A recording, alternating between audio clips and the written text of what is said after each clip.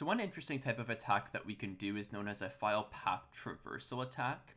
And the way that it works is that we trick the server into retrieving a file that we want it to retrieve through a legitimate request, say something to load an image or to load a different file. The idea is that the server is looking for a specific file, and we can convince the server to look for a different file and make it think that potentially we have permissions to access those files because the request is coming from the web server, not from us. So in this example, we're going to try to retrieve the etc/password file from a Linux server.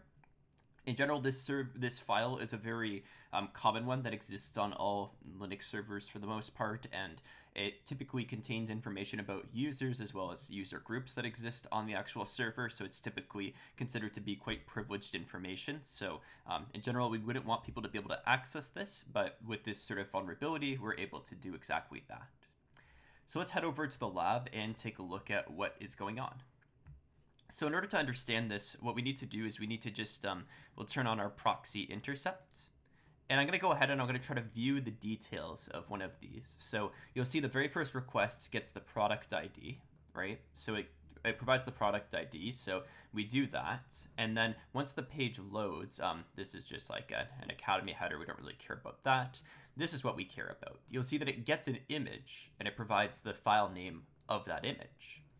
So with this, I can send this to my repeater, and we can work with this request, because this request is essentially asking for an image off the server. So when I send this request, what I get back is the actual image. So you can see it looks like a lot of garbage, but when we render it, we get the actual image itself. And in general, we can try like changing the image URL and see what we get. We get no such file in this case. So we can understand what files actually exist and what files don't. And furthermore, we can actually use specific directory characters to access things outside of this file directory. So you can imagine that when we're loading files out of here, like when we actually load a legitimate file, it's loading from a specific directory in the web page. Now, understanding which directory we're actually loading from can be a little bit tricky to do. It's not always something that's present to us, but in general, we can assume that we're in some sort of images directory in general. And if we're on Linux, and I think even Windows as well, if we put .. it means move up one directory. So it starts in the images directory. That .. tells us to move up one directory. If we keep putting these dots, it will just keep moving up directories until it reaches the top level directory. Once it reaches the top level directory, the .. does nothing.